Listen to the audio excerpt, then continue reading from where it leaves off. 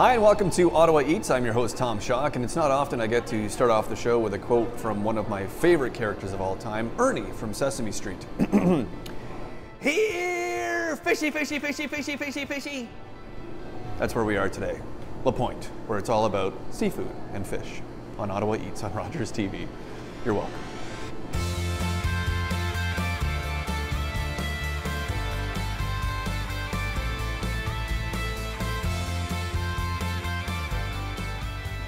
This is Ottawa Eats. This is Dom. Dom, thank you for joining us once again. He's a familiar face on the show. He's actually the co-host when I'm not around, or the host, or whatever. I'm looking for a part-time job. Really? I don't have enough going on right now. So am I. You hiring?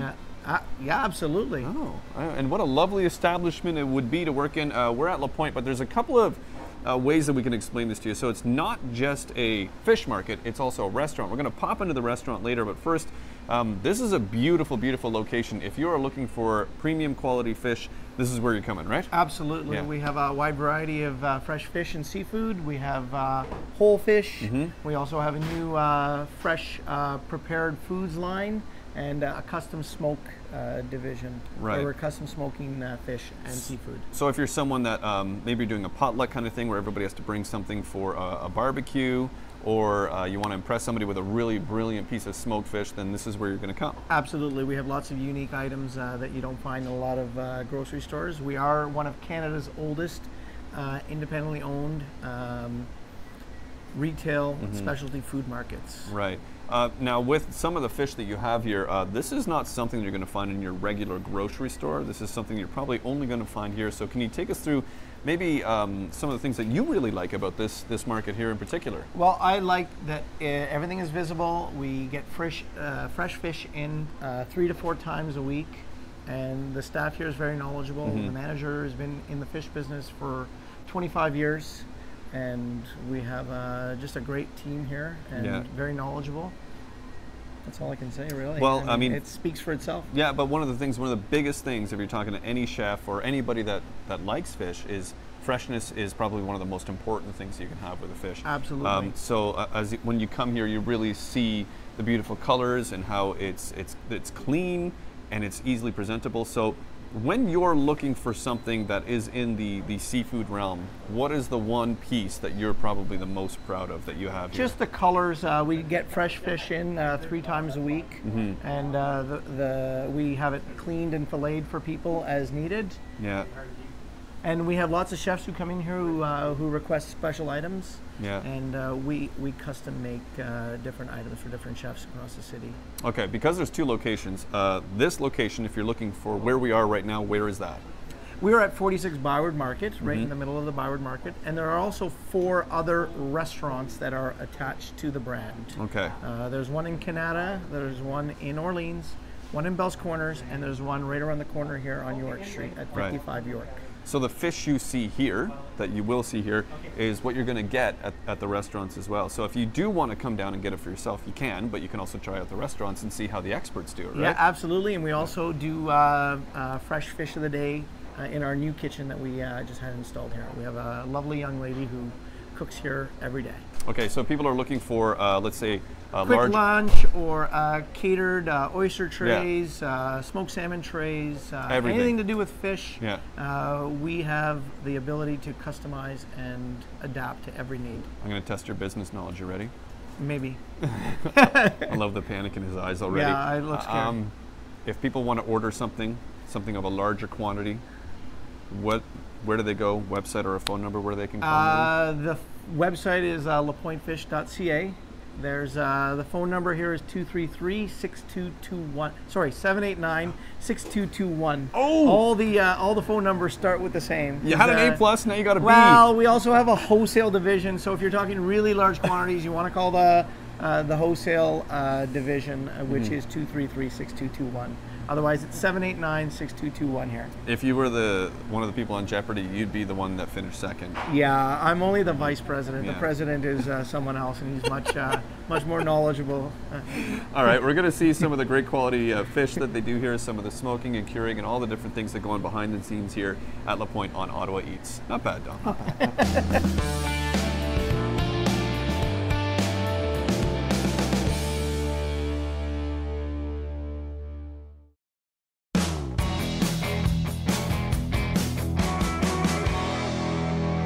This is Allie. Allie is the Smoke Master General. She came up with the title herself. She's very inventive. I like that. But if people actually want to know what you do, can you give us a description of what you do? Yes. So I'm in charge of all the smoking of the fish here. I design the menu for our little lunch counter, and I'm the chef. Ooh. So all the recipes are my own and stuff that I figured out myself.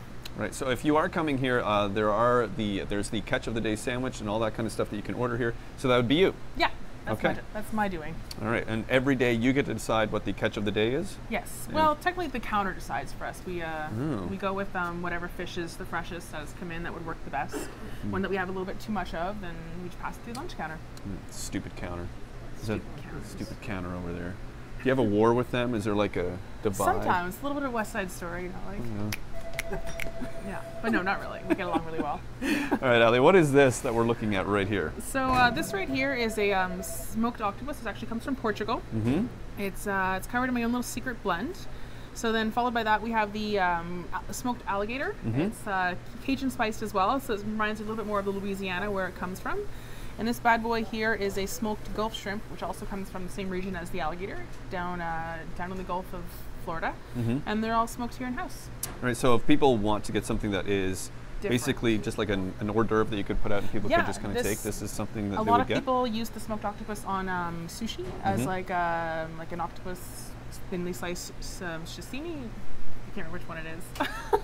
And it works as like a charcuterie as well, and for just hors d'oeuvres for people if they want something different. Yeah, or have it in your cup holder in your car and gnaw on it as you're on the 417. You'd be surprised, a lot of people do that actually. Really? People come in and just like order one tentacle and they're like, I just wanted a snack, and it's one of our best sellers. I thought I wasn't going to sell it all, but one tentacle to go, please. One tentacle to go, yeah. Got a hell of a drive ahead of me. Just gnaw away on their tentacles. Okay, out of these two, do you have a favorite? If it's not here, is there a different one that you like? I'm a huge fan of the octopus, just because the fact that my father's family is half Portuguese, so I grew up eating octopus by the bowlful. Okay. So I kind of dig it. It's reminiscent of my family. All right. Could I try a bit of that? Absolutely, yeah, for sure. Because you said you wanted to see if I could try some alligator. I've never had alligator before. All right. So this is. It's good to go. Very smoky. It tastes like chicken, honestly. It's kind of like. Mm-hmm.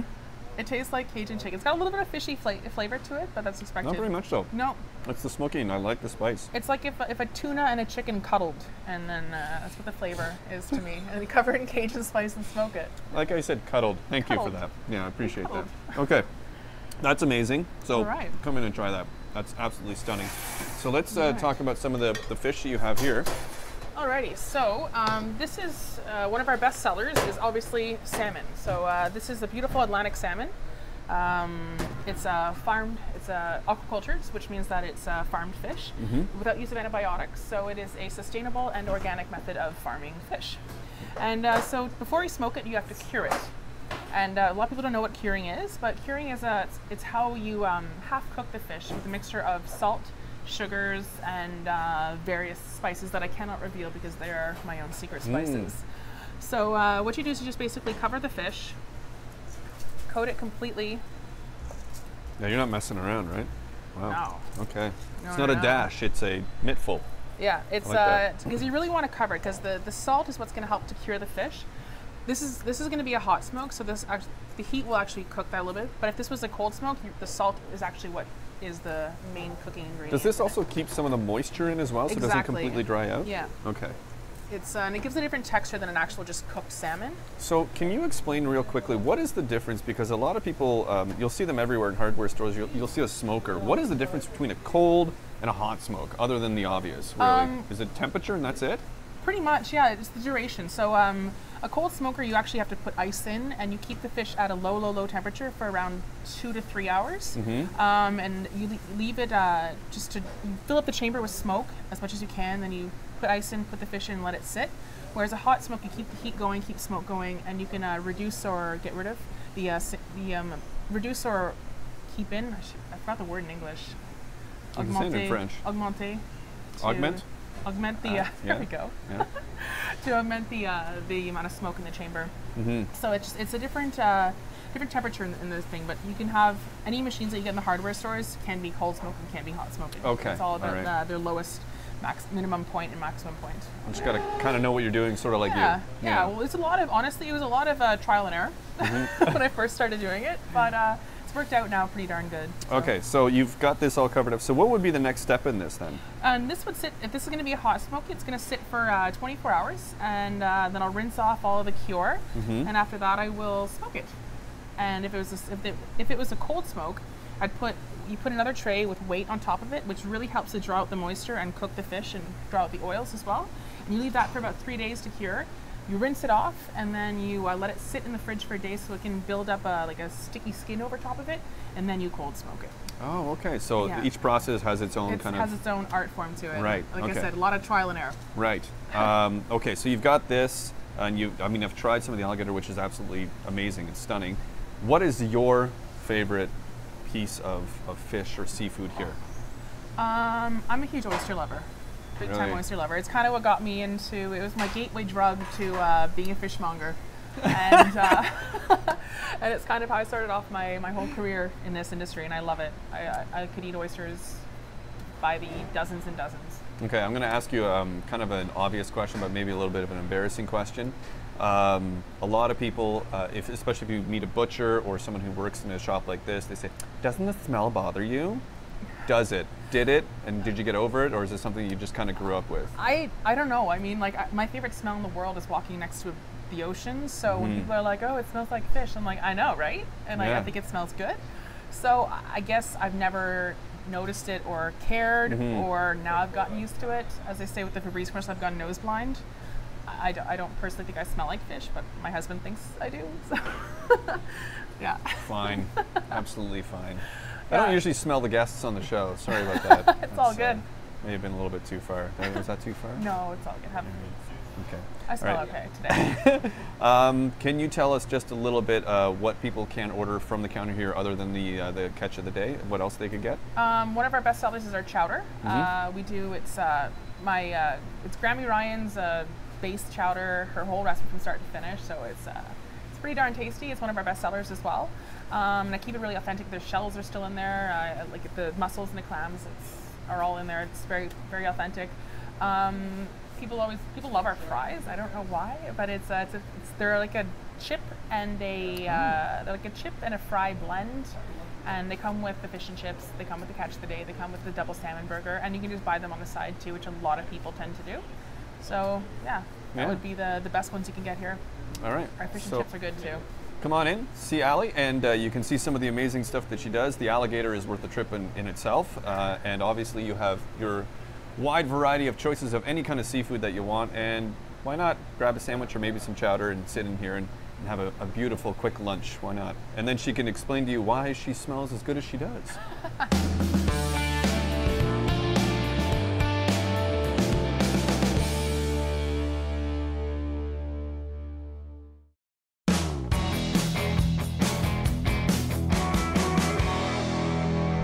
All right, we've moved to the restaurant location. This is the beautiful Tristan. Beautiful Tristan, say hello to everybody at home. Hello, everybody. What's the address if people are coming to the actual restaurant? It is 55 York. Okay, so if you are coming here and you're walking downstairs and you're going, oh, well, there's an entire restaurant here. Oh, this is kind of amazing. This is the person that's going to be making your food. And the first thing that we're actually going to do is your traditional fish and chips. Fish and chips. So what is not including here, I'm going to put you on the spot. You ready? Right off the hop. He hates me already. What is the best fish and chips you've ever had? Not including here. I would have to say East Coast. Yeah? Yeah. Somewhere on the East Coast? No specific place, just it's somewhere on the East Coast? East Coast. Okay, that's a safe bet. I like this. The place is safe. He's never going to steal second. He's going to stay right there. That's what he's going to do. Okay, so what's involved in this, Tristan, exactly? You're getting the fish. We saw the fish over at the actual fish market, so you get it here. Then what do you do with it? Basically, I just cut it as it is, batter, deep fry. All right, let's get right into it then. Sure. So this is just your basic kind of flour, and then your batter is something that you would make as well? Or is that a specific recipe for it? The batter is a specific recipe. And you won't tell us what that is? I will not tell you what it is. Wonderful, I won't ask. There's a lot of beer in it. That's about as much as Can I drink the batter? Would you like to? Just a little sip? Maybe after dinner, I guess. Yeah, maybe, yeah. Okay, we'll just save that for another time. So just basic flour into the batter. Just Get a nice coat.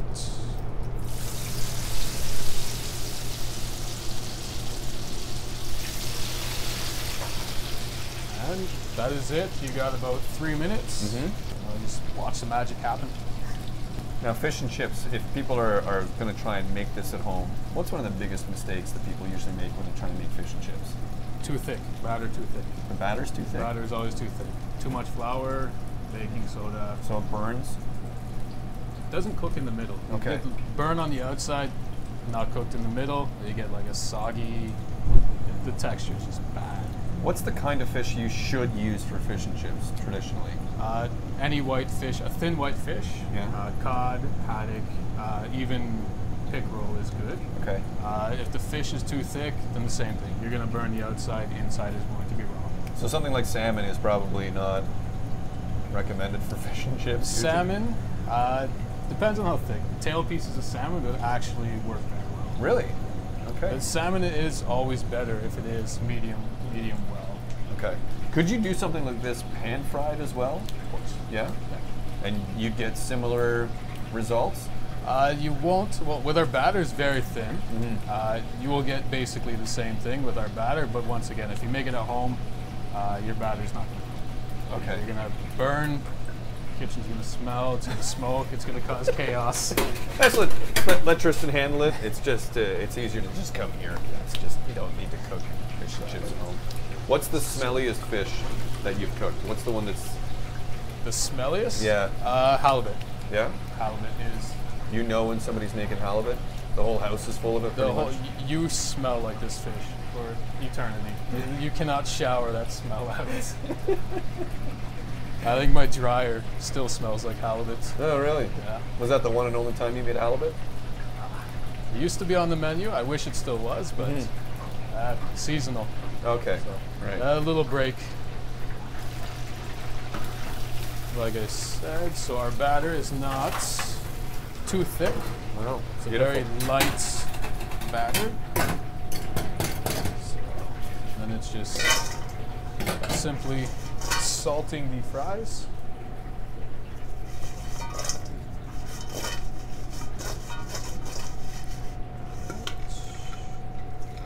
That's coleslaw. We make everything here, and then just 1 second. Tartar sauce, lemon wedge, and then your fish. I stole a fry. That is it. Is that okay if I stole a fry? You can steal the whole plate. Traditional fish and chips done by Tristan. Now the tartar sauce, is that something you make in-house as well? Everything's made in-house. That's also a secret recipe? Also secret recipe.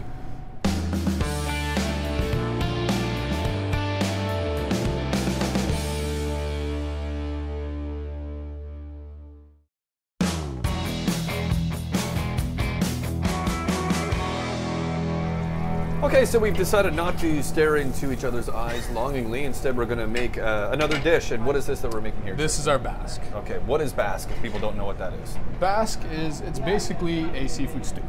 Oh, okay. What's the first thing that you're doing here? Just browning a little bit of butter, Yeah. then add some red onion, some bell peppers, and we let that saute.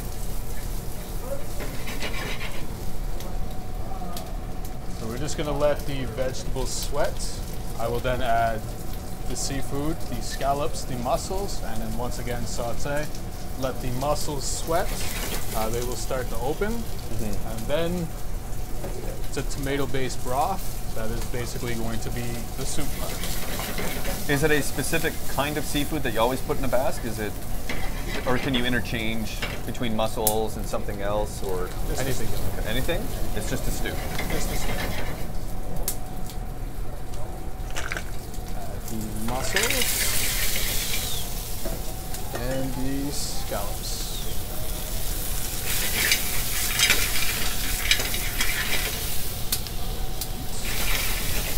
If people are looking for mussels from an actual fish market, like you have here, what should they be looking for?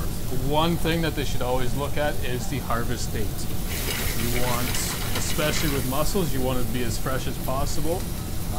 The longer they sit, 1 or 2 die, they open up, release the juice, and it's gonna kill the rest. And it's a terrible smell. You don't want to eat it, you'll get very sick. Right. So just freshness.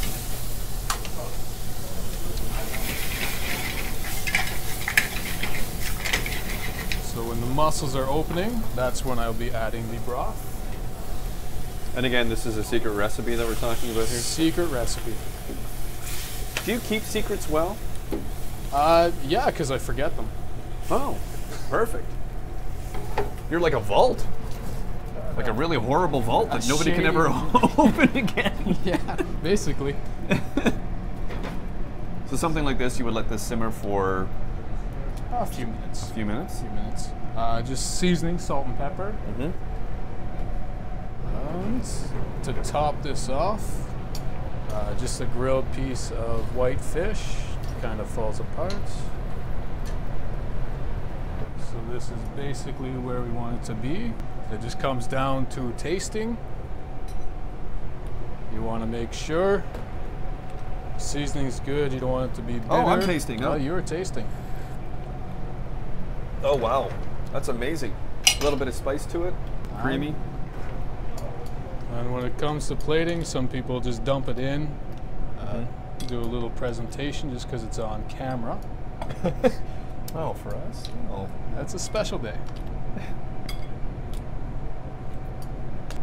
Wow, it smells amazing. That nice, creamy, buttery, and spicy smell at the same time. Beautiful.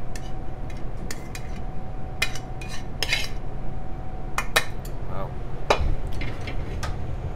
And just a little bit of cod just as a garnish. This is all gonna gets to the plate like their table like this, and then they just mash it all up with their Right. fork.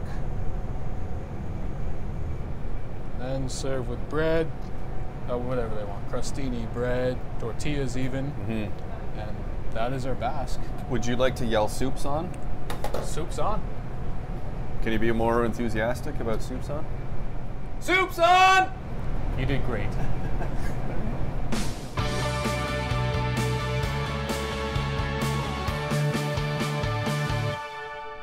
That's it for another episode of Ottawa Eats. I'm stealing Dom's fries because I can. Thank you for having us. You're lucky I didn't stab you with the fork. Yet. Not yet. Yet. Absolutely. Beautiful seafood. We saw your storefront location where people can order any kind of seafood, smoked. Smoked alligator, by the way, is amazing. We have this lovely basque and the fish and chips. If people want to make a reservation or find out more about Lapointe, where do they go? They can call the restaurant here at 241-6221 or visit the website at lapointefish.ca for all the locations. And I'm not going to lie, Ali mentioned this earlier. The fries are ridiculous. These are spectacular. Nice combination of chip and a fry, but Absolutely.